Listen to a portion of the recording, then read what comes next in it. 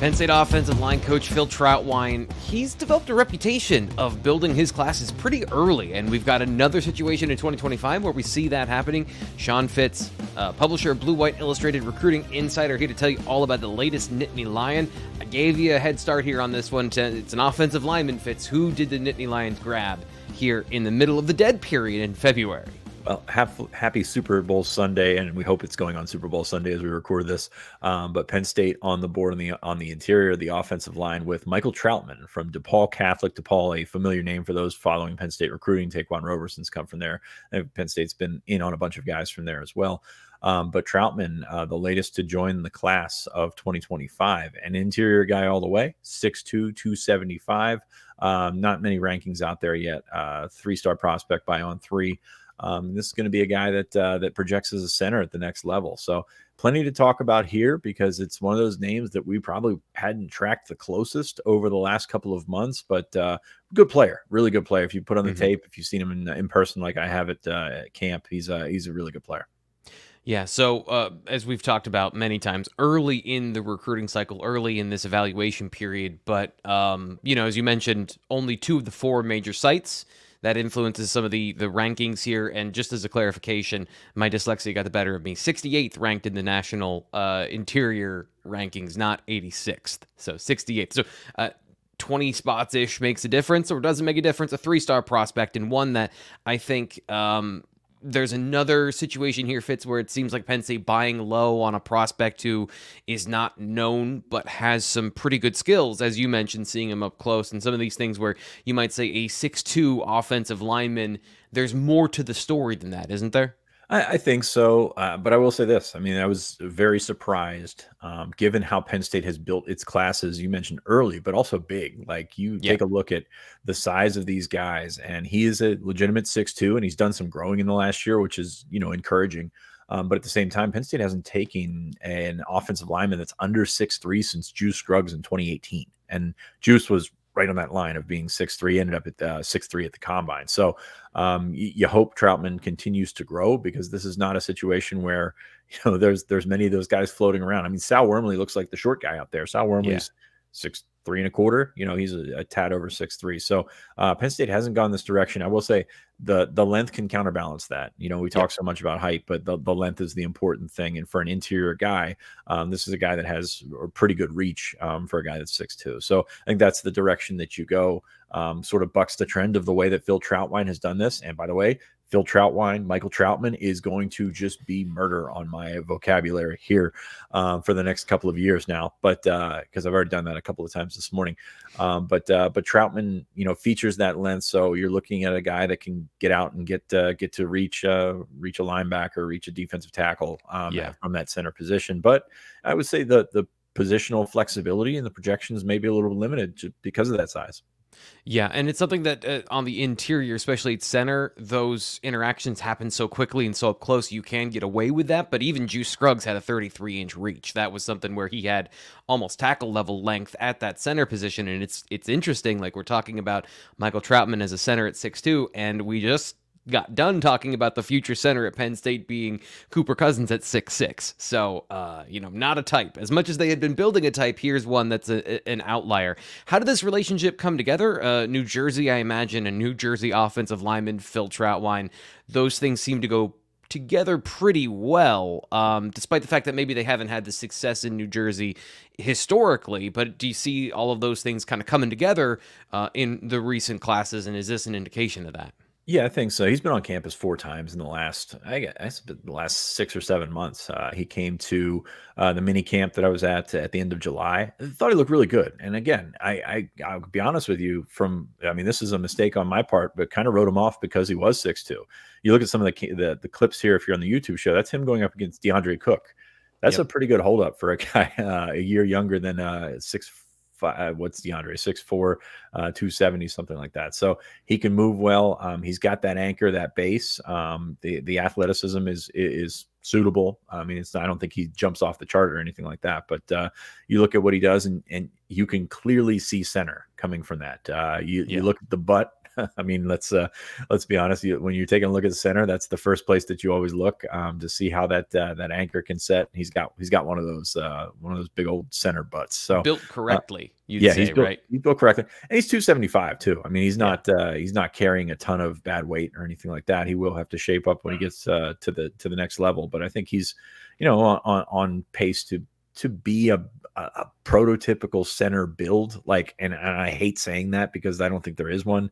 Right. It's not a one size fits all type situation, but you can be 6'6", you can be 6'2".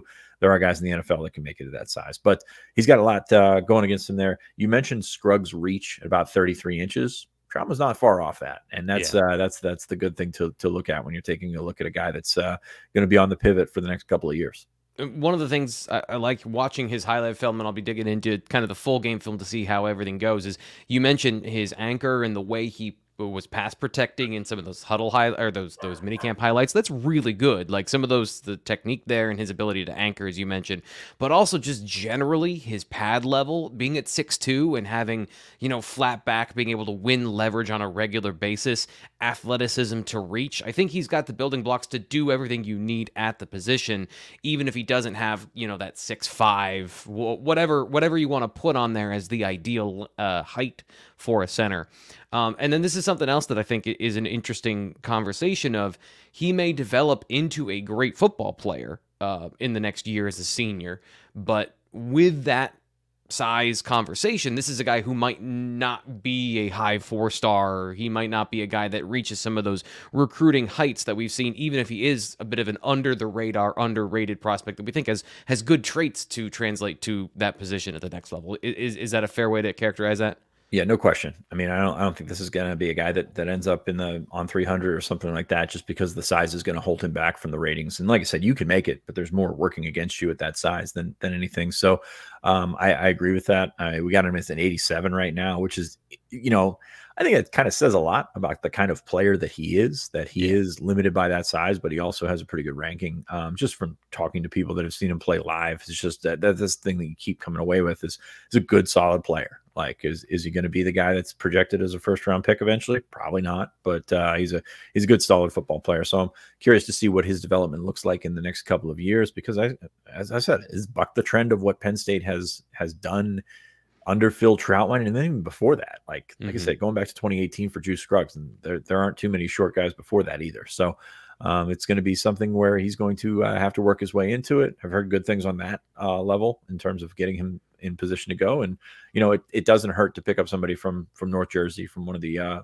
schools up there that Penn State has had success at some, has had not so much success at others. So we're going to see how this helps in New Jersey as they continue to try and, fortify what they've started there. Yeah, and just kind of underline what you're saying there. Some of the things you see on film, you can't do those things unless you're a locked-in player that wants to get better and has all the building blocks of, I guess the things that make a Penn State prospect, the typical Penn State prospect, what it is, as far as a guy that has high effort, James Franklin's high production, low maintenance sort of situation. I'm not saying anything about his personality, but from the on-field production, looks like a guy who is dialed in and wants to be great at football. So all those things are kind of like an intangible thing that can help him as well.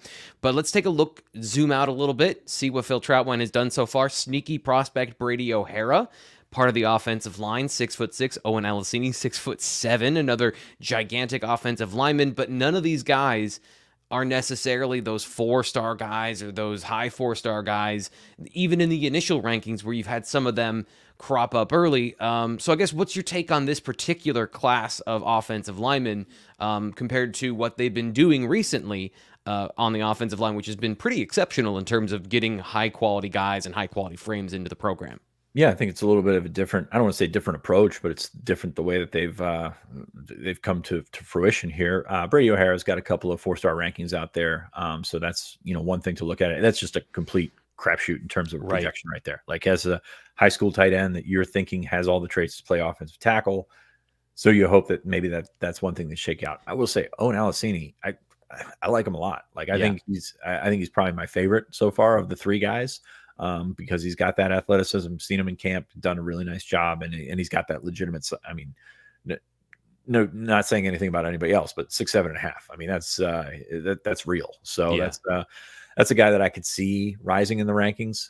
The other two are going to be different style projections, I would say. One guy interior all the way, one guy tight end going to offensive tackle. So Phil's checking off a lot of bingo card spaces here, and he's all over the board right now. So we'll see where they continue to go at guys like Malachi Goodman, the offensive tackle from New Jersey, Michael Carroll, of course, very important. Zaire Addison was just up from Florida. Max Buchanan is probably going to take an official visit. So there are names out there, but it's a different look than what we've seen in the last couple of cycles. We'll see how all of that plays out. Of course, if you're watching here on the Blue White Illustrated YouTube channel, great time to remind you, get the inside access and all this stuff. Get the knowledge ahead of time by joining bluewhiteillustrated.com. 2 months for $1. If you're listening here, we love the people that support us here on the YouTube channel, and we want to give you a little extra something special. You get an extra month for our $1 introductory deal with the code PSU1. And as always, subscribe to bluewhiteillustrated.com to get all the information. You can do that right now. Like this video, subscribe to the YouTube channel so you don't miss breaking news when the Nittany Lions get a commitment, because we're in the middle of the dead period, and that does not mean that things are dead. It doesn't mean things aren't going on. There's been 2 commitments so far during the dead period. 3 actually, Fitz, right? Like there's been 3. It's been 3 in the last week, yeah. So they've added a couple of guys, and then they top it off on the Super Bowl Sunday with Michael Troutman. Yeah, and Ryan's on vacation, so that's kind of how that works. and spring football's just around the corner, so great time to get locked in with Blue White Illustrated. I'm Thomas Frankar. He is Sean Fitz. We will be back with the next breaking news here on the Blue White Illustrated YouTube channel.